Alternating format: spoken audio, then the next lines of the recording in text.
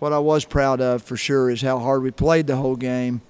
I thought defensively we were pretty good. And I don't nobody's stopping King so far, so we'll have to see if we were average or not, because he's pretty good. But mostly to take their run and all the excitement that they had going for them on the timeout we called, and to come back out and maintain our poise.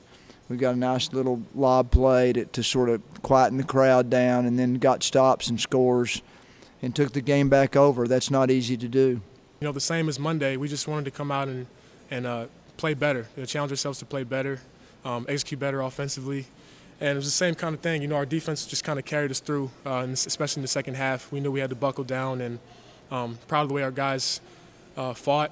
You know, playing a lot of these games back-to-back, it seems like, and not a lot of time to prepare for a really good MTSU team they're going to be a tournament team again this year too. So just really proud of our guys. All we talked about all week was how good middle or all preparation. We haven't had a week. We hadn't had any time to prepare for anybody yet, and still don't for the next 2 days.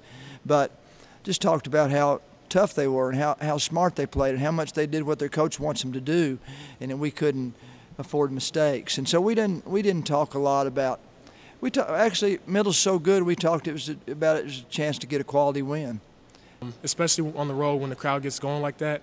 That's kind of where in the past, you know, we would collapse. You know, any good team can collapse in that situation. But you know, we felt like we were defending well. You know, we were just kind of giving them runouts on the offensive end, turning the ball over, and that's how they got their run. So some of our best defense tonight was just executing better on offense and taking care of the ball. So I thought we did a better job of that in the last 4 minutes of the game to seal it. We didn't do anything different. We did switch to a zone and got one stop in it, but then they scored against it the next time when we got out of it. We just wanted to change their rhythm a little bit.